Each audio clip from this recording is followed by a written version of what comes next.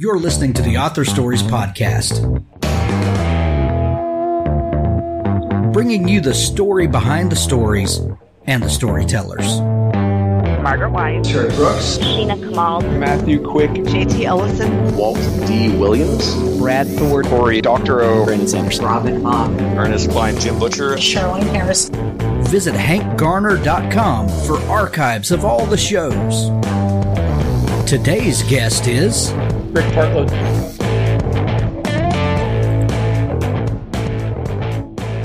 Thanks for tuning into Author Stories. We've got a great show lined up for you today. Be sure to go to hankgarner.com and subscribe to the show. No matter how you listen, Apple Podcasts, Google Play, Stitcher Radio, Pandora, Spotify, or YouTube, you can subscribe to the show and never miss an episode. I'd like to thank some sponsors today. Scribophile is a respectful online writing workshop and writers community. Writers of all skill levels join to improve each other's work with thoughtful critiques and by sharing their writing experiences. We're the writing group to join if you want to find beta readers, get the best feedback around, learn how to get published, and be a part of the friendliest and most successful writing workshop online. Improve your writing by receiving detailed critiques. Learn from a vast collection of free writing resources. Make lifelong friends in our busy community of writers. Writing is a solitary art, but that doesn't mean you have to be lonely. Lucky for you, there are thousands of writers on Scribophile every day, and we're a really friendly bunch. You've never seen a writing group like this one? Join Scribophile today at scribophile.community.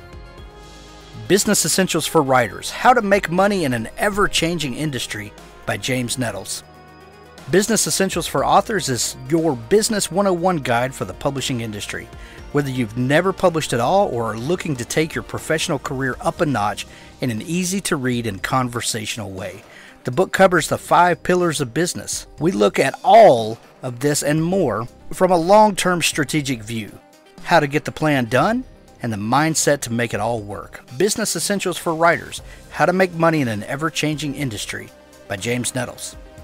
Both Sides of the Law: The Casper Halliday NYPD Series, Book 1 by Nathan Roden. He shared his father's dream of becoming a detective. A prison sentence was not part of his plan. Casper Halliday's dream began to unravel 2 months before his 16th birthday. His father, Bobby, resigned from the NYPD after 15 years without an explanation. Casper's parents fought. Sirens closed in on their home from every direction. The sound that had always been a source of comfort now brought only humiliation. Bobby Halliday moved out. Casper's dream dissolved into a daily fight for survival. All he wanted now was to finish high school so he could ease his mother's burden. On his 17th birthday, in the throes of depression, Casper made a bad decision. That decision brought him face to face with one of the most dangerous men in the city. In Casper's world, there is laughter and there are tears. There's light and there's bitter darkness. There are improbable friends and unspeakable enemies. The Casper Halliday NYPD series launches with the most unlikely of beginnings. Read Both Sides of the Law today. The ebook edition includes a sneak peek of Ghost Man, Book 2 in the series. For the Words is a unique writing motivator unlike anything I've seen. For the Words is an online writing platform which motivates writers of all backgrounds to increase their word count through gamification. Writing can be challenging, especially when you need to consistently produce a high output of words. By injecting a little fun into the routine and using daily rewards to promote a healthy writing habit, For the Words makes it easier to reach that word count. We're a community of bloggers, professional authors, college and high school students, research scientists, gamers, and first-time writers from all over the world. Come for the words, stay for the fun. Go to 4, that's the number 4, thewords.com. Writers, the internet is one of the best tools for research and creativity. It can also be one of the biggest hindrances to productivity, distracting you from doing the seat in the chair, hand on keyboard work. Rescue Time gives you an accurate picture of how you spend your time to help you become more productive every single day. Spot inefficiencies in your day and become better at managing your time. Create a goal like spending less than 1 hour per day on email to help you stay focused. Set an alarm to tell you when you spent more than 2 hours on Facebook. Try Rescue Time and use our special discount code for 30% off a Rescue Time premium account by going to rescuetime.com/author stories. Let us help you rescue your time. Well, thanks for joining me again for the Author Stories podcast, where I bring you the story behind the stories and the storytellers. Today, I'm really excited to have my friend Rick Partlow on the show with me. Rick is doing some amazing things in the science fiction space right now. He is writing and publishing like few people I know. Rick, I'm just going to tell you that you are a huge motivator to me as someone who has a lot of stuff on his plate, but still, each day tries to get his word count in, and then I look over on Facebook and Rick's like, well, 20,000 more words done, and I'm like, dang it, Rick. Not in one day, Hank. I know, but it's just, you're that ever-present force that I look to, and I'm like, man, Rick's getting it done. I gotta go get it done, and it's good to have those friends that just do that quiet motivation, just putting it out there. So thank you for that. Thank you for having me on the show. Yeah. So we begin each show with the same question, as you know, and that question is, what is your first memory of wanting to be a writer or storyteller? When I was very young, I used to read a lot of comic books. I learned to read very early, thanks to my father. And I remember drawing a comic strip on the side of one of my dad's old suitcases with a pen, which was an old suitcase, so he didn't care. It's like a beat-up old cloth-covered suitcase. And that's the first time I had tried to write anything. Wow. Do you remember what was going through your head? I was about 3 at the time, so I don't really remember. I think it was a Donald Duck comic strip, though. Gotcha.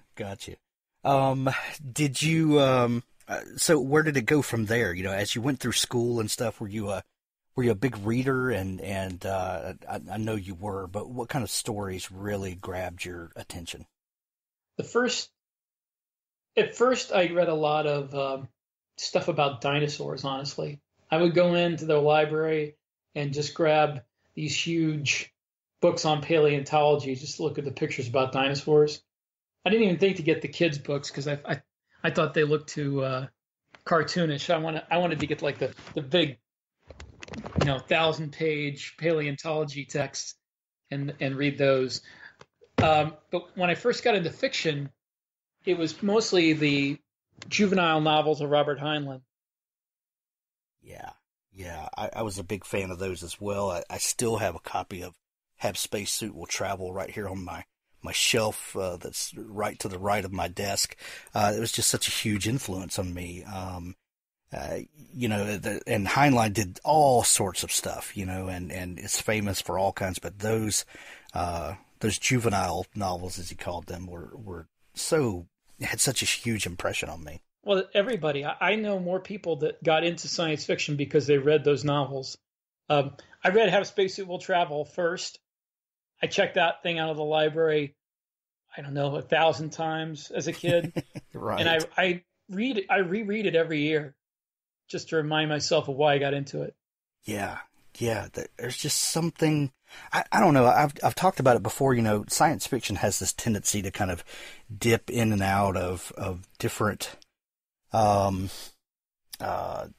feelings or motifs or different things like that as time goes on, and of course there's different subgenres of science fiction, but there seems to be this kind of overwhelming thing that happens from time to time, these waves of optimistic science fiction, and then there'll be where all the stories that come out seem to be about all of the mistakes that humanity has made in our dismal future, and I think that's what I loved about it, was that there was an optimism to those stories, and at the time when he wrote those, we kind of had an optimistic, we were going to the moon and the Apollo program and things like that. And so maybe that's what I miss about science fiction and the things that I really got out of those books. If I remember right, he wrote those well before Apollo. I think he wrote those before Mercury even. Yeah. But there was I think stories like that helped kind of fuel that desire maybe. And yeah, I think it's that way. I think it's almost the other way around, that people like Heinlein inspired the ones who went to the moon. Exactly. exactly. What does science fiction mean to you when you look for science fiction stories? Are you looking for something in particular, or do you read broadly? Kind of what subgenre or flavor really connects with you? I definitely prefer optimistic books to the dystopian, apocalyptic type stuff. I mean, there's room for some of that, and I like some of it, but my preference is for things that have a more optimistic view of the future. Not like pie in the sky. I mean, to be honest with you, some Star Trek is a little bit too on the optimistic side because we're still humans no matter what, and we still have human nature. But I like the idea that we won't destroy ourselves, that we won't be mired in dictatorship and tyranny forever. That we'll someday make it off this planet and do something bigger. Yeah. Where did you grow up? Central Florida. Central Florida. Do you anywhere near where the launches and things took place? I am about 2.5 hours away from Cape Canaveral. From where I live now, you can see launches from Cape Canaveral. I have a very vivid memory of 1986 when the Challenger blew up. I was working at one of my first jobs, and we went outside to watch the launch because you could see the launch from where we were, and those big vapor those big clouds from the explosion spread across the sky, and everybody knew something had gone wrong.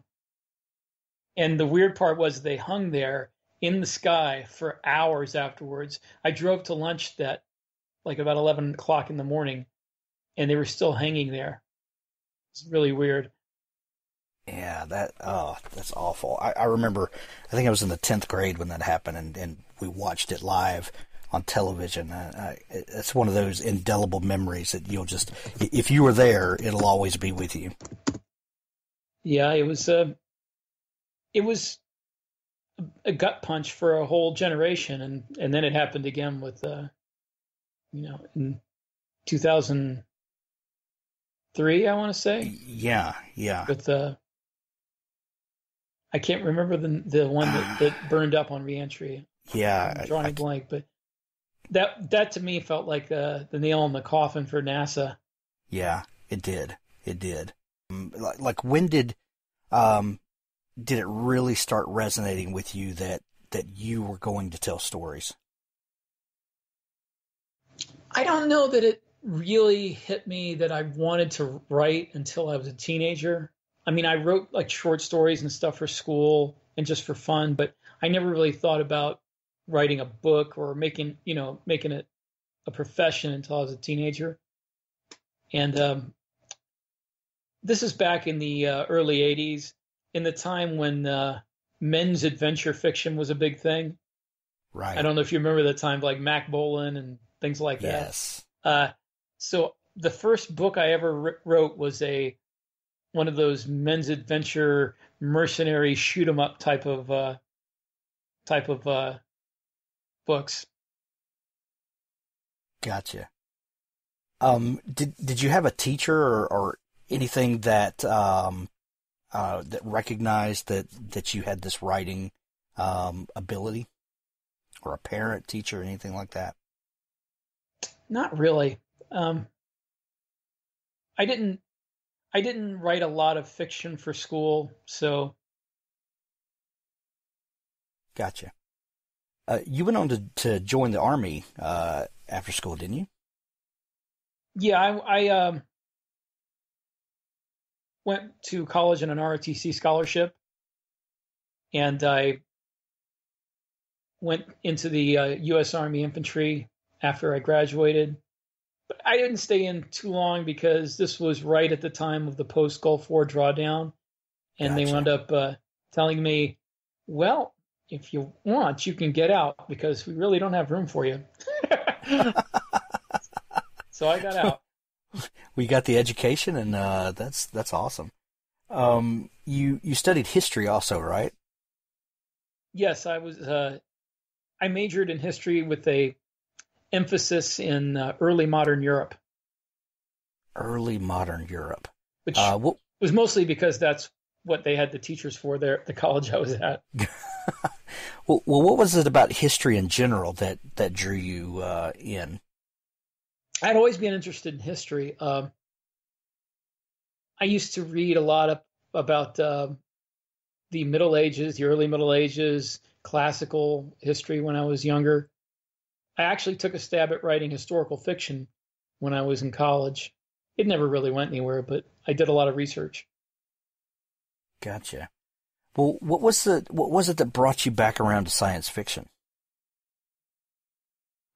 Around the time I went to college, I think it was right around that time I discovered cyberpunk. Okay. I was reading, William Gibson. William Gibson. Walter John Williams really got me into cyberpunk, though. He had a book called Hardwired, which I remember that book. The first cyberpunk science fiction that I read. It was actually based on William Zelazny's Damnation Alley. Okay. It was like I don't want to say a pastiche, but it was like a continuation of the atmosphere of that book. And it really drew me in. It was something new. I mean, I loved science fiction. I loved Heinlein. I loved the old 1950s, thin rocket space opera type stuff. Right. But by the time I was in college, I kind of gotten burned out on it. And cyberpunk drew me back into the genre. So I read Hardwired. Walter John Williams has a bunch of good books, obviously. He's a great writer, but he has 3 books that just drew me in. And I think really reading those 3 books made me want to write science fiction. With Hardwired, Voice of the Whirlwind, and Days of Atonement. 3 very different books, but the world building he did in those books made me want to get back into science fiction. And from there, I went and read William Gibson, Neuromancer, Mona Lisa Overdrive, Count Zero. So, with cyberpunk, was it more that it just felt more modern? It felt connected it felt more timely. with what? Yeah, Timely. That's the word I'm looking for. That's awesome. So it's funny that we have these things that we look back on so fondly. They don't always age well, but we still have this fond, memory of them, and can be an entryway to all of these other things. I'm a huge cyberpunk fan as well, but again, those things tend to go really dark sometimes, and if you can balance, some sort of optimism with modernity, I think that's awesome. When did you start trying your hand at writing those kinds of stories? I started working at plotting them out and building the world for them when I was about 18, but I didn't really get started writing them until I was in college. I was in a military history class, and I was thinking about, the science fiction, histories that I'd created, because I used to sit down and just world build and fill up notebooks with ideas for histories and weapons and drives and systems and all this stuff that, you come up with. And I just had the sense that I was missing something, that it didn't seem realistic. I was missing some sort of verisimilitude with respect to how the people lived. So I was in the military history class, and I was talking to a guy I knew who was a prior enlisted Marine, and he was doing ROTC like me, and he was a history major. And we were talking about what kind of a government could handle governing not just Earth, but the colonies that it would have if we had a faster than light drive and interstellar travel. And we came up with a kind of a government, and I started writing, plot ideas based on that government and the world building I'd done before, and that became the first science fiction book I completed, Duty, Honor, Planet. Gotcha. What did you do with that book when you finished it? Well, that's an interesting story. I was, at the time, this is the late 80s. I didn't have a computer or word processor. They were really expensive back then. So I was writing longhand on college-ruled notebook paper in a 3-ring binder. Really, really tiny print. And I had about 200 pages of that written, of that book. It was called something different back then. And I took it with me when I went to Infantry Officers Basic Course, because I would work on it when I had the time. And I came home for Christmas and left it in the nightstand drawer of my Bachelor Officers Quarters room, and a maid threw it away. Oh, no. So at the time, I was devastated, and I'm like, I can't redo that from memory. So I started working on other things. But after I got out of the Army and got married, and I got serious about wanting to complete something and submit it to a publisher, and I got a computer, which helped. And I sat down and tried to rewrite Duty, Honor, Planet. And it needed rewriting anyway, because I'd started writing it in the mid to late 80s. And I had ideas about the future of the U.S. and the Soviet Union that turned out not to be the case by the 90s. So I had to rewrite sections of it that dealt with history, because a lot of that book deals with the future of U.S.-Russian relations.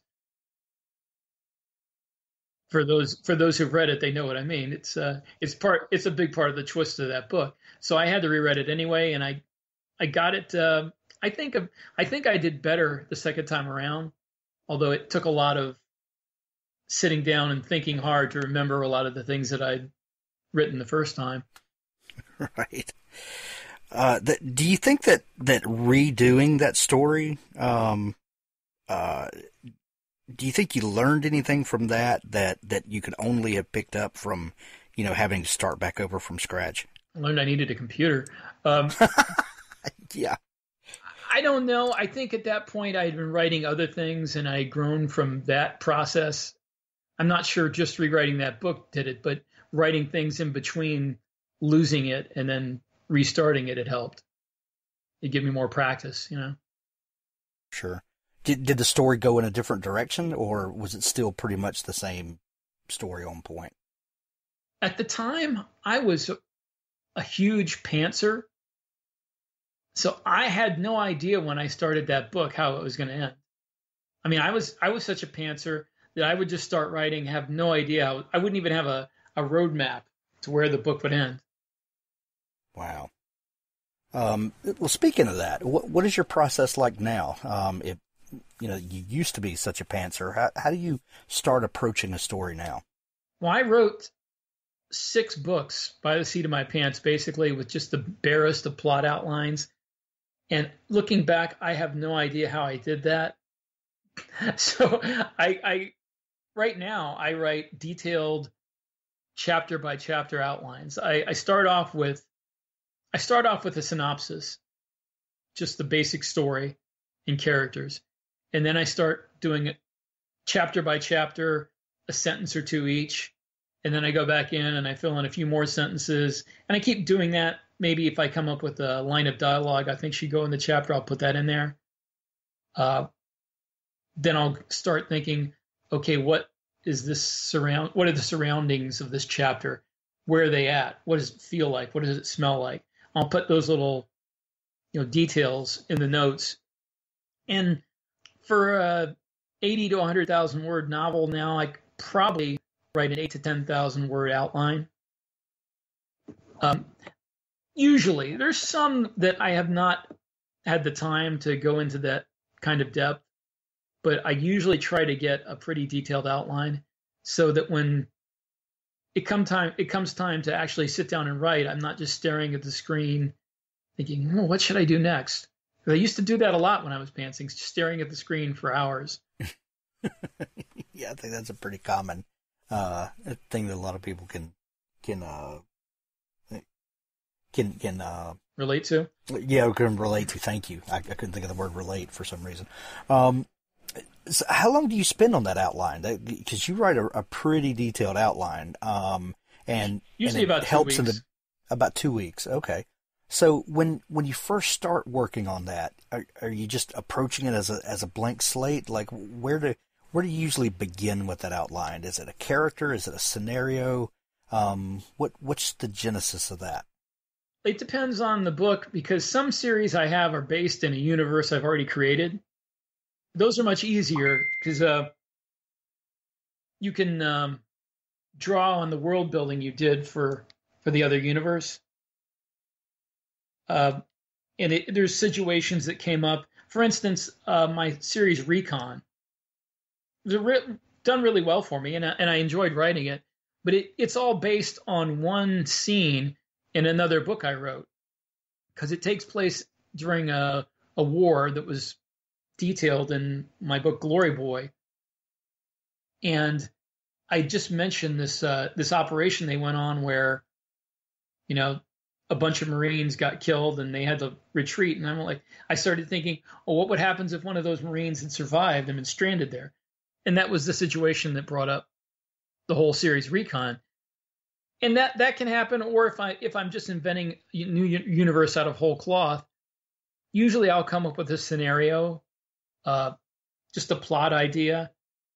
And then from there, from the simple plot idea, I'll come up with characters that should fit into that, and then a synopsis, and then deeper and deeper. But usually an idea, not like a whole story outline, but just a simple idea like what would happen if there are two human civilizations that hate each other and are in the midst of a Cold War, and then they have to work together. Right. So what's the difference in outlining like that, writing a detailed outline that you can do in 2 weeks, and the drafting stage when you're pantsing, that so many people just like it's just not there, and you wind up staring at the screen for 2 hours. What do you think the difference is in outlining that allows the process to go so much more quickly? Is it just that you're not putting flesh on it and you're just going for kind of high level points? Like I think a lot of people that are not outliners would love to know, how you get all the way through the story structure without just getting lost and bogged down. When I did pants, I would not do what some people do. I know there's a lot of people who write multiple drafts, one after another. I did more what Dean Wesley Smith talks about with the whole. I forget what term he used for it, but where you is it writing into the dark? And then when you get yeah, but I'm talking about I think he called it an onion method. I don't remember, but yeah. It's where you write until you get to a sticking point, and then you go back and you reread what you wrote till then. Gotcha. And you start correcting things, and as you read, you come up with an idea for the next part. I used to do that when I pants, so I didn't really do multiple drafts. I did just one draft because I'd gone over it so many times writing that draft. And with outlining, really, I think the outline is my first draft. And I don't write multiple drafts after that. I write the outline, which is a pretty in-depth outline, and then the draft, and then it gets proofread, for errors and continuity, and that's it. So I think in a sense, it's easier to write the outline as a first draft because you don't have to think about what is this character going to say in this, or how is he going to react, or you just have to tell a bare bones story like you're doing a police report. What happened? This guy went there and he did this. And then you film, well, what did he look like? Well, he looked like this. Did he say anything you can remember? You give, a few quotes that you can put in the chapter. So it's much easier to think of it that way than to try to make something that sounds good in a literary fashion the first time you go through it. It's like telling a bedtime story to your kid instead of, trying to write a book. You're just putting down the bare bones. I like that analogy. I like that.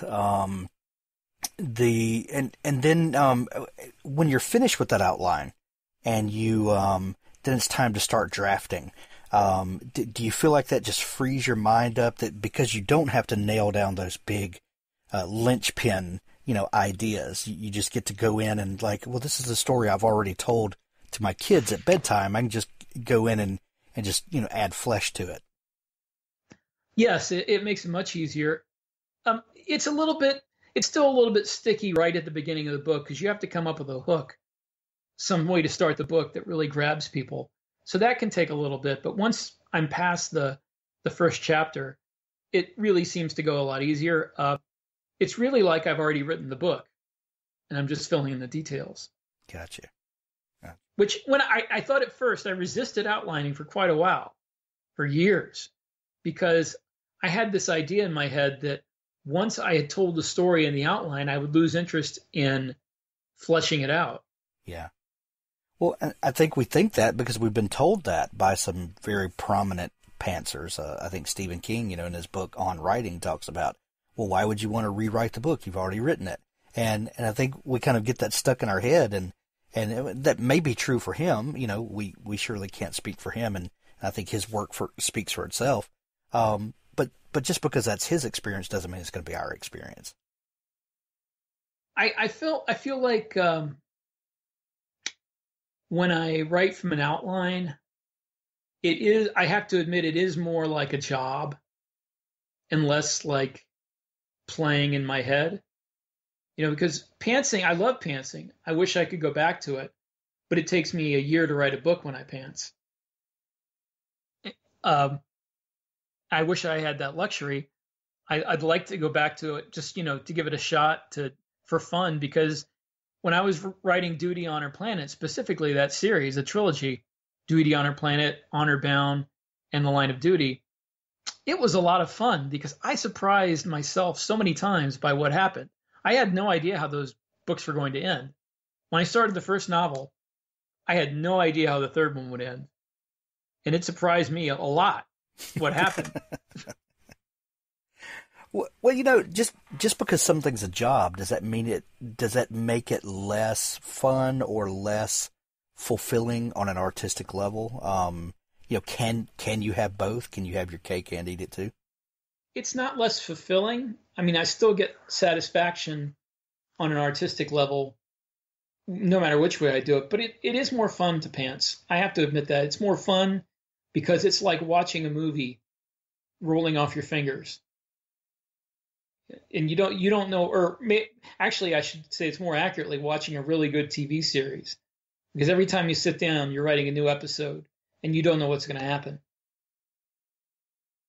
But it's very time intensive, very labor intensive. When I'm pantsing, I needed quiet. I needed to be totally focused. When I'm writing off of a plot, I can write at work. I can write anywhere. I can write in the car. It doesn't matter. Right. Do you approach short story writing the same way? I know you've done several short stories for anthologies and things like that. Does the same structure apply there? I have done short stories both ways. Even recently, I pant some short stories just for fun. And I find that it's harder but more rewarding when I pants them. But you don't always have the time for that. I've got a short story that I had to write for a friend of mine, and I had been on vacation for 2 weeks and hadn't had any time to write it. So I had about 2 weeks to get it done, and I just didn't have time to sit there and think about the story and write 100 words a day like I had done with some other ones. Right. You just had to get it done. So I had to sit down and come up with a plot and outline it just like a book outline, except for much shorter, obviously. Right. Well, speaking of getting it done, your new series from Athon Books that begins with Wholesale Slaughter. There's a big theme in a lot of your stories, and that's mechs and this idea of it really gives me this kind of early to mid 90s video game vibe, with the mech warriors and stuff, and I love that so much. What was the idea behind Wholesale Slaughter, and what is it that you love so much about mechs? I have loved mechs ever since I played MechWarrior 2 Mercenaries on my PC. I knew it. Yeah. I love that game. I felt like it was a game with a great story, and I always felt like they missed an opportunity to add more side quests to that game. It was before things like open-ended worlds were really a thing. No, Skyrim was just a gleam in somebody's eye. And they ended it. They ended the story, the main story of the MechWarrior 2 Mercenaries, but they left. You could do missions over and over again, but there wasn't any theme to them. And I'm like, it sucks. I want to write a mech mercenary story. And I sat down and I wrote what became like the first chapter of Wholesale Slaughter as a short story. And I come up with a few different ideas for making a series out of it, but I'd never really gotten interested enough to get into it. In the late 90s, it was like a slow time for me writing because I had finished 2 books. I had an agent. I was trying to get them sold, and they didn't get sold. So I didn't lose interest in writing, but I lost the drive to finish novels. So I had quite a few unfinished novels. I had a hard drive full of maybe 12, 15, 20 chapters, individual chapters or 2 or 3 chapters, 50 pages here, 20,000 words. And Wholesale Slaughter was one of those. So when the time came that I had finished writing other series in other universes, I started thinking about what else I could do. And I went back and looked through all those fragments of work, and I found Wholesale Slaughter again. I'm like, this would be a really cool novel. I just have to flesh this out. So I came up with the plot for the first book. And about that same time, someone recommended me and Steve Bollier to each other at Athon Books. And he asked what I was working on, if it be anything they might be interested in. And I told them, well, I'm just starting on this Wholesale Slaughter series. And I gave them the plot outline, and they were really interested in it. And that was the beginning of a beautiful friendship. That's fantastic. The first book, Wholesale Slaughter, is out. Also, the second book just released when we're recording this about a week ago, I think. Right. How many? Terminus. Yeah. Terminus Cut is the second one. And actually, the third one, Revelation Run, comes out July 9th. Nice. And we've got this really cool thing that Athon is really kind of pioneering in this small press space. This is the books are they they're coming out first on Audible and then following up with ebook and print later. Is that right? No, they come out simultaneously. Okay, same day. Gotcha. I know audio is really the growth market at the moment, and so many great audiobooks coming out. Does that affect the way you write, knowing that audio is really where a lot of the dynamic stuff is happening? Do you ever write with the intention that someone's going to be reading this and people will be listening to this for a lot of people? I honestly didn't used to, but since I started Wholesale Slaughter, I have to.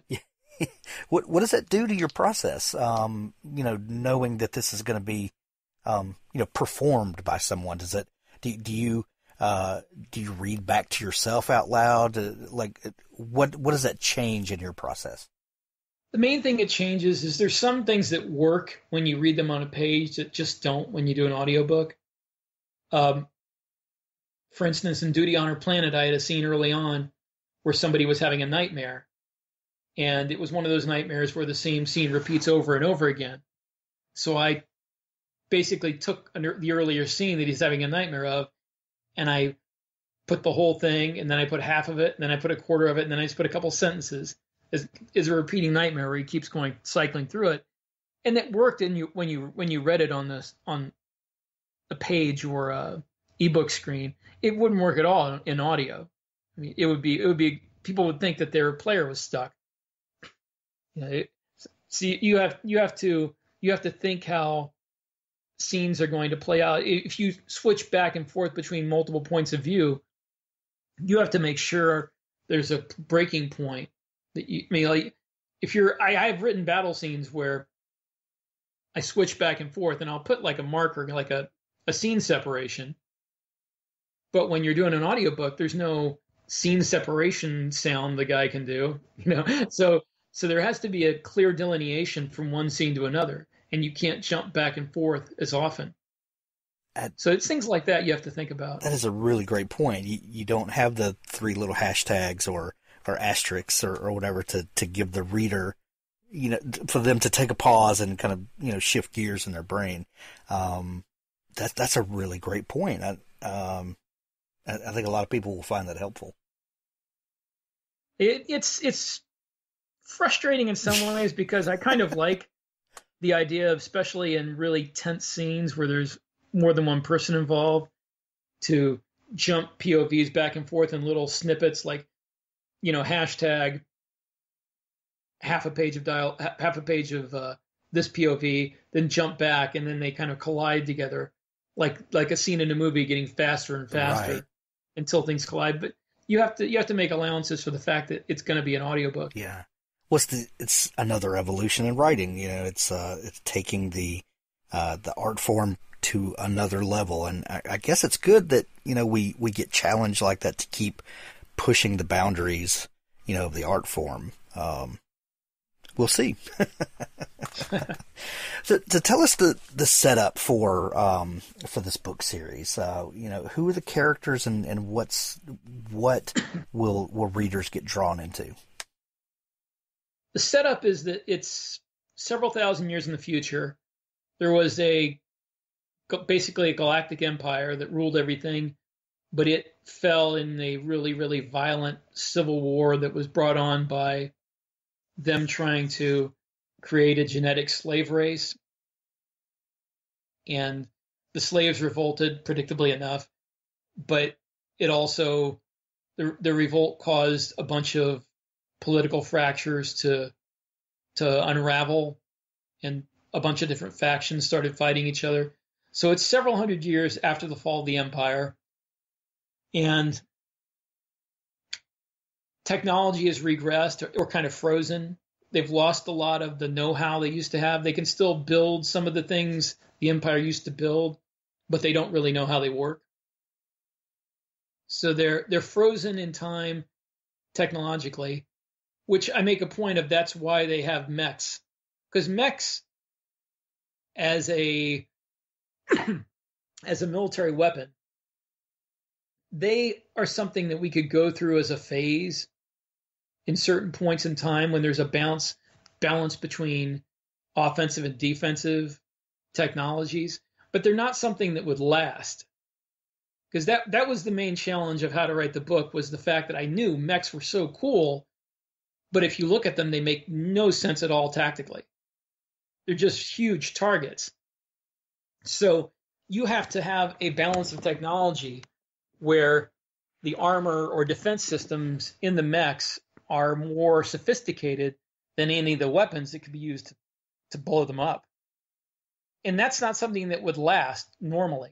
But if you freeze the technology by having the people be part of a fallen empire where they can't build this stuff anymore, then it artificially freezes things to where mechs stick around for a lot longer.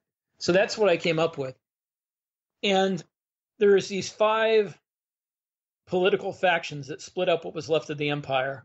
I kind of based this all on the post-Alexander Near East.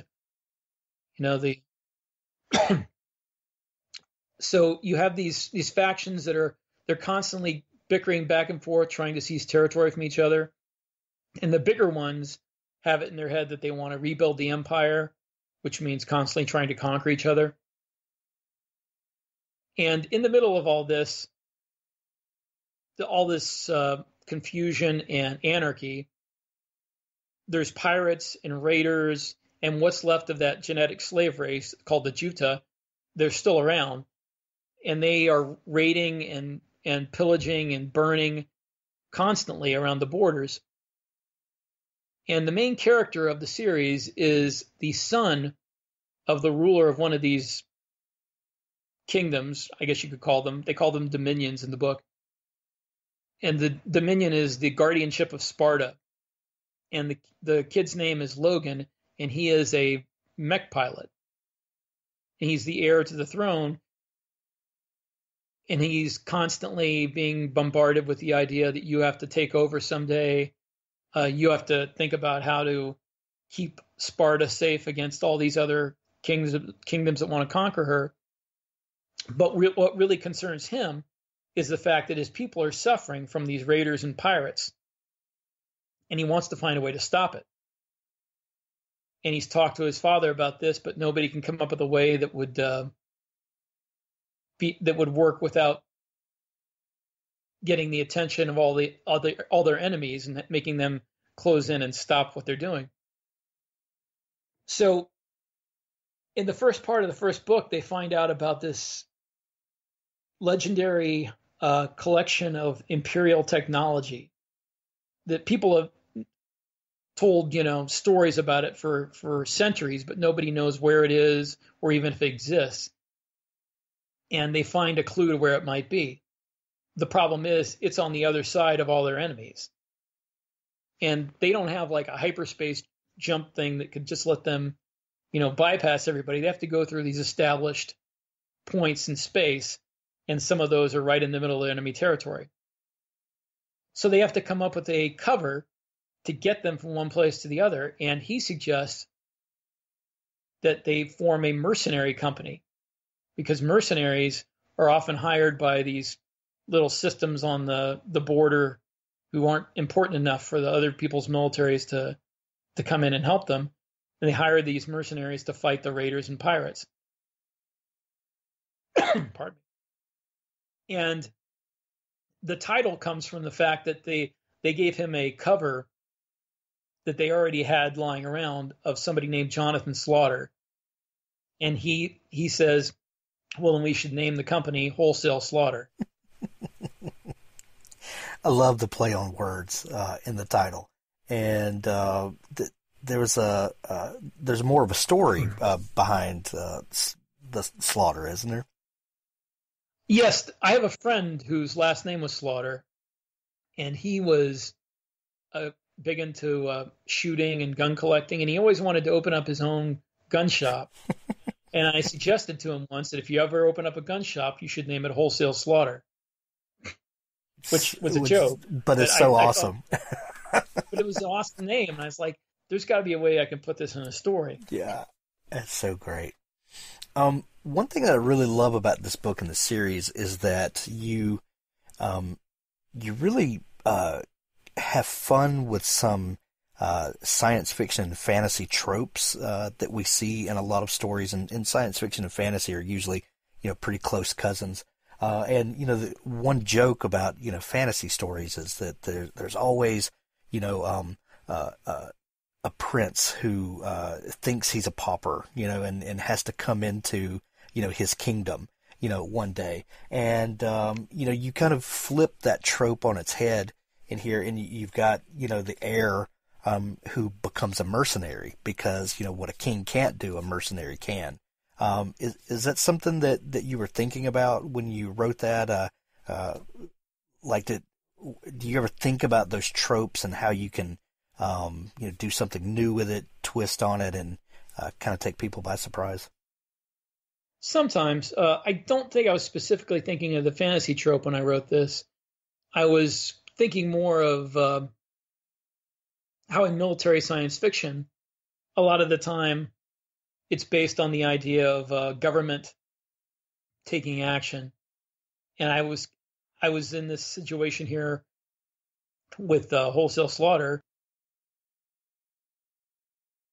where I felt like there was nothing the government could do, because anytime someone tried to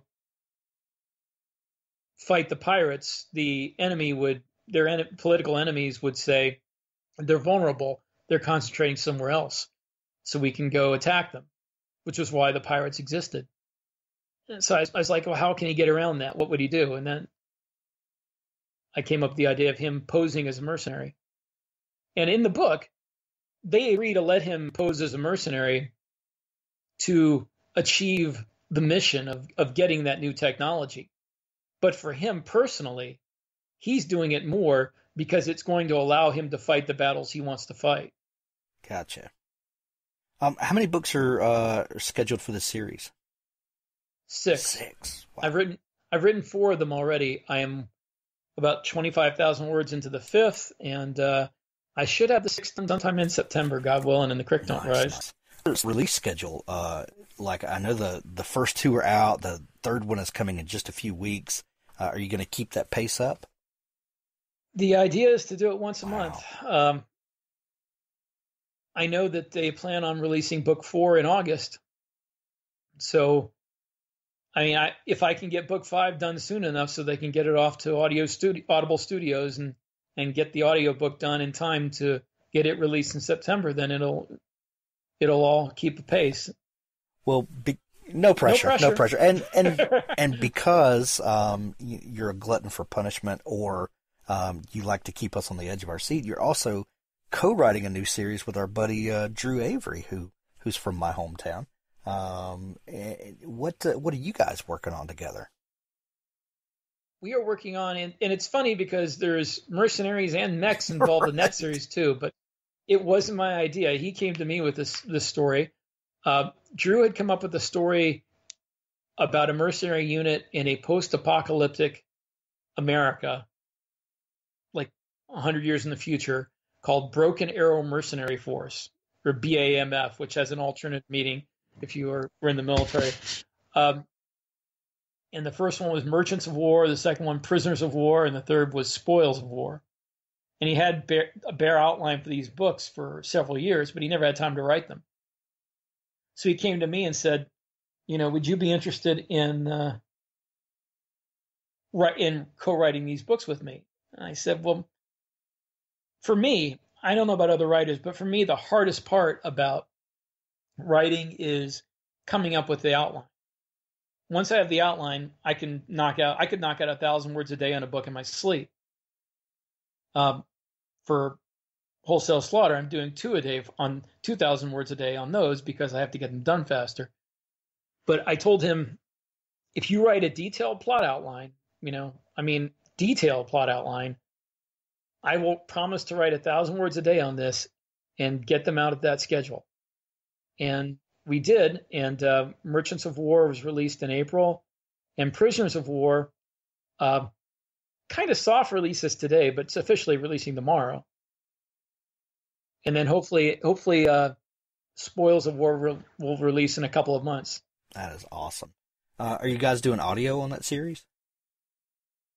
We are going to wait until we're done with all 3 books because they're kind of short. They're about 55,000 words each. So we're going to wait until we have an omnibus collection of it and then do an audiobook of that. Because people who buy audiobooks or use their Audible credits, they want something a little bit longer, so they feel like it's worth it. So I'm thinking 160, 170,000 word omnibus is probably going to be more attractive than a 50 to 55,000 word individual book. Oh, that'll be amazing. I can't wait. I grabbed the Kindle edition of the first one and started reading it and just loved it. So I can't wait to get through the whole series. That's pretty exciting.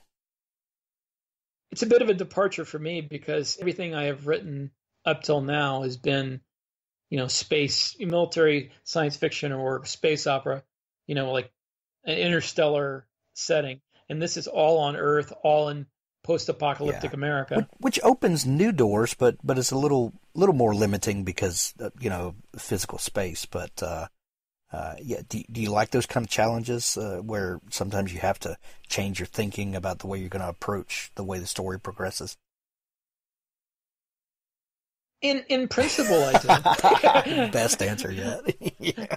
In the actual execution, sometimes it's hard to work my mind in and out of different universes because I have to go from, Wholesale Slaughter where they're crossing star systems in a few days to Broken Arrow Mercenary Force where everything happens in and around Virginia for most of 2 books. Right.